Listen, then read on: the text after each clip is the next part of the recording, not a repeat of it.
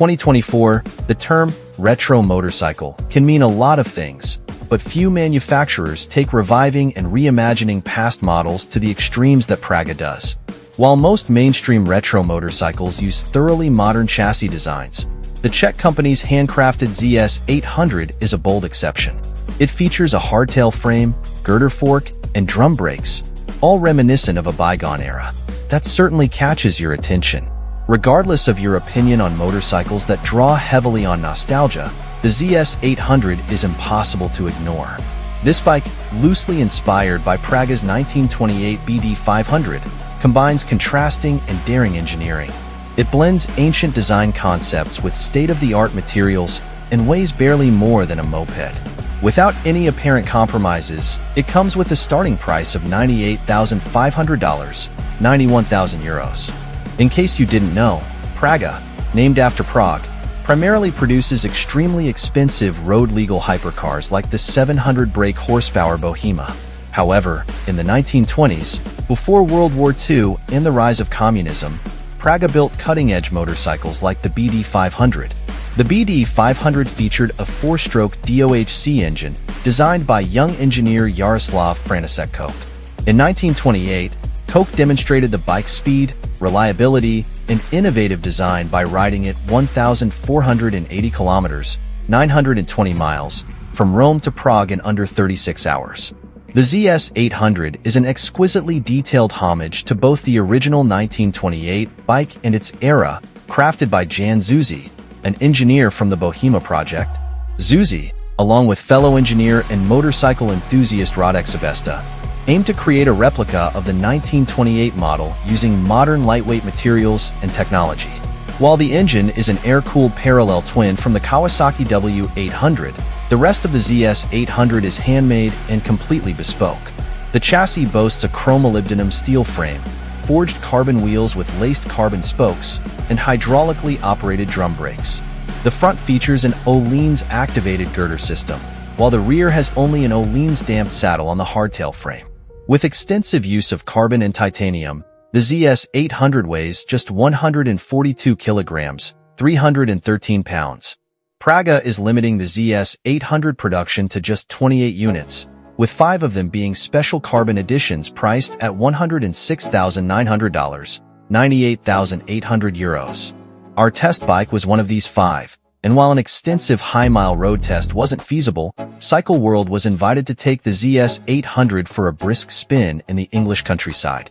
On the road, Zuzi and his design team could have chosen almost any mid-size engine for their BD500 tribute, but selected the air-cooled Kawasaki W800 power unit for its simplicity, aesthetics, and bevel gear-driven cam. The standard W800 produces 47 horsepower at 6,000 RPM and 46.39 lb-ft of torque at 4,800 RPM. Praga claims the ZS800 generates slightly more power due to its freer-flowing titanium exhaust and revised fueling, with a quoted maximum of 50 horsepower. Jump on, carefully, ease into the beautifully formed single saddle, and the absence of bulk or mass is immediately apparent. The bars are wide like it's 1928 again, while the view of the ZS's intricate carbon detailing and titanium componentry moves you into a future world of undiluted ideas and extravagance. One press of the carbon starter button, and the usually muted long-stroke twin snarls into life. The twin exhausts, handmade, obviously, don't have a catalytic converter or any significant noise-canceling properties and are charismatically sharp as the throttle is blipped. There's no rev counter, just a perfectly judged analog speedo, in km/h, set into the headlight shell. Ease first gear home, open the throttle, and that lightness, 142 kilograms/313 pounds, dry, translates to acceleration that is notably livelier than the W800. I was initially a little thrown by the ZS800's sheer strangeness, but the W800 motor churns out a familiar spread of torque and pulls through the revs effortlessly, encouraging relaxed short shifts. There are no rider aids or traction control, not even ABS, but that tangible and delightful lightness adds an edge that makes overtaking that little bit easier than on a W800. The ZS is not fast, but it's certainly not slow either, and will surprise road users lucky enough to encounter one at the lights. Of course, all the time. There are eyes on you as you sit upright, arms spread, this near weightless jewel and sculpture below. As noted, the design team was inspired by Praga output of the 1920s, which explains the drum brakes, twin up front, single at the rear, while the front end is essentially a very old-school girder system. The drums are hydraulically activated, thank goodness, and that girder front end has a modern, fully adjustable Öhlins shock, complete with titanium spring, to manage the load. But the rear is an unadulterated hardtail. Any damping is done via the air in the rear Dunlop alone.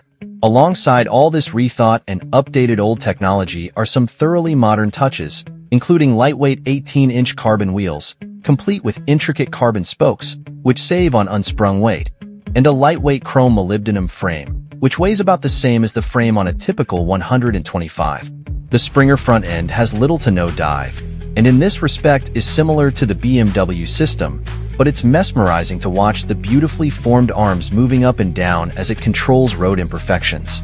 Rider comfort is obviously heavily compromised by the absence of rear suspension, but the Praga isn't as punishing on poor surfaces as many hardtails I've ridden because under, and connected to, the seat is an adjustable Öhlins shock that smooths the jolts transmitted into the bike by bumps in the road. If you move forward on the sculpted seat, there is less cushioning. But if you sit farther back, there's more leverage through the shock, and the ride is softer. And you don't get propelled out of the seat on the rebound, as you do on hardtails with crude bed springs under the seat to supposedly soften the blow. This isn't suspension, of course, as it has no effect on the rear tire's ability to find grip and traction, and at times I could feel the rear tire skip when I got a little carried away, quickly followed by a nervous twitch in my bank account. This is, however, a bike with a level of craftsmanship like no other on the market. The hand-woven carbon rims and delicate carbon spokes are works of art. The construction and welding on the frame must have taken days, if not weeks. Almost every screw, nut, and bolt is titanium, and the 3-gallon tank is an integral part of the frame. The tank, you can see, is simply a carbon cover that hides most of the electrics and modern parts never thought of in 1928. Walking around the ZS, feasting on its contrary blend of obsolete ideas and radical new thinking, its execution and finish is as good as going for a ride. Verdict: the ZS 800 is eye-wateringly expensive, but not entirely alone in this sector. Californian bike builders Arch, fronted by Keanu Reeves, produced the hand-built KRGT, one which, while not a retro, is priced at $91,000. And Broff produces hand-built Retro Exotica in France, with prices at $77,000 and above. That said, there are those who are simply going to look at the price of the Praga ZS 800 and write it off as a crazy indulgence. I understand but don't agree.